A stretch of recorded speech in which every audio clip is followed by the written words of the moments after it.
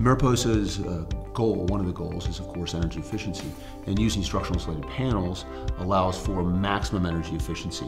What we're always trying to do is we're trying to create an envelope that has air tightness, high R values. So we bring together an envelope, a system that gives us that maximum energy efficiency.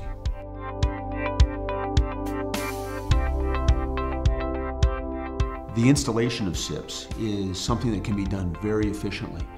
All of the design elements are incorporated into that design drawing, and then the design drawing becomes a stepping stone for fabrication in the factory.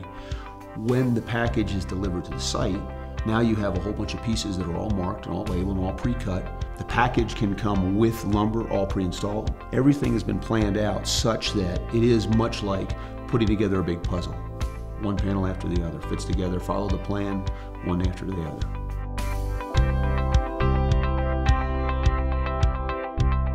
Kind of the key is to make sure that they've done their homework, gotten a little bit of training, and know how to make sure that the panel is being used efficiently. The design works for panels, the crew is trained, they know how to put it together. Because as an industry, we sell speed, we sell high performance and efficiency. And if the customer doesn't get that, then we haven't met their expectations.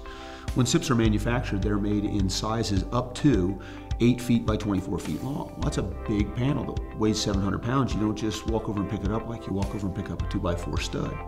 So it takes not only planning for staging and working in the job site to know that you have room to move around with that size material, but also that you can handle it safely.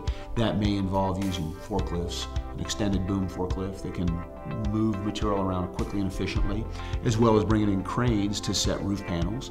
But that's not to say that you have to have equipment. If you were in a very restricted site, you can work in your design to say, let's make these SIPs smaller. We have to hand set them. So therefore, in the design phase, knowing what our site restrictions might be, we could design the entire house using a more standard or a smaller SIP, which might only be 4 feet by 8 feet.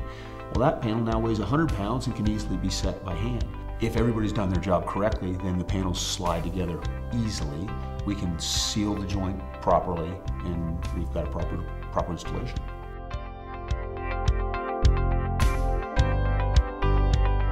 The system has many options or details that allow us to put plumbing, whether they be vent stacks or waste drains or lines, through a series of either chases or specially constructed mechanical chaseways that will allow a plumber to work seamlessly with a structural insulated panel system. One of the most often asked questions is, how do we run electrical in a SIP when we have a solid core, a foam core inside of this wall with no room to drill studs and pull wires? How do we do it? And the industry has developed a lot of standard detailing where electrical chases are pre-cut in the foam core, and these chaseways allow the electrician to run wiring throughout the exterior envelope. And the reality is most electricians, when properly trained and the installer does the job that they should be doing, then the electricians often find that they can wire houses, a SIP house, even quicker than they can a conventional house.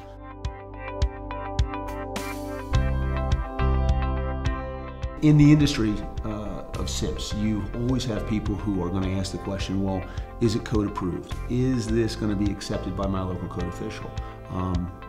Has it passed those types of codes that engineering and architectural communities can embrace and say, yep, I know how to use it, I know how to design with it, and I know how to build it. And the industry, led by the Structural Insulated Panel Association, has gone through great lengths to develop code approval, which means the code official can literally go to the manual, the book that is the code, and open it up and read where are SIPs, how are they being built, or how should they be built with, how they should be designed. So the code officials have the information necessary for them to say, SIP house, not a problem, we can put that up, and we can know how to inspect it, we know what to look for, because it's in the code.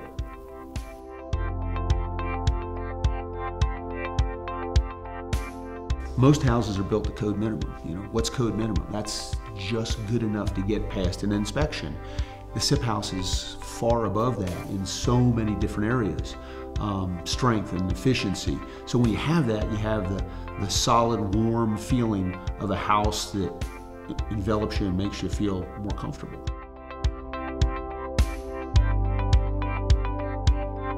We have many builders who, after their experience with panels, would say, I'm never going to build with anything else because it went together quickly, it provided a better envelope for their client, the house brought them some attention in terms of being able to, hey, I'm building with something new and it's better, it's faster, and you're going to be more comfortable when you live in a SIP house. Homeowners as well. I get calls from people all the time that say, I love my house, it's comfortable, there's no drafts, it's cleaner, I'm not getting the air movement through the wall so I don't get the dust inside the house. Everybody has different stories to tell, and some of them are pretty incredible.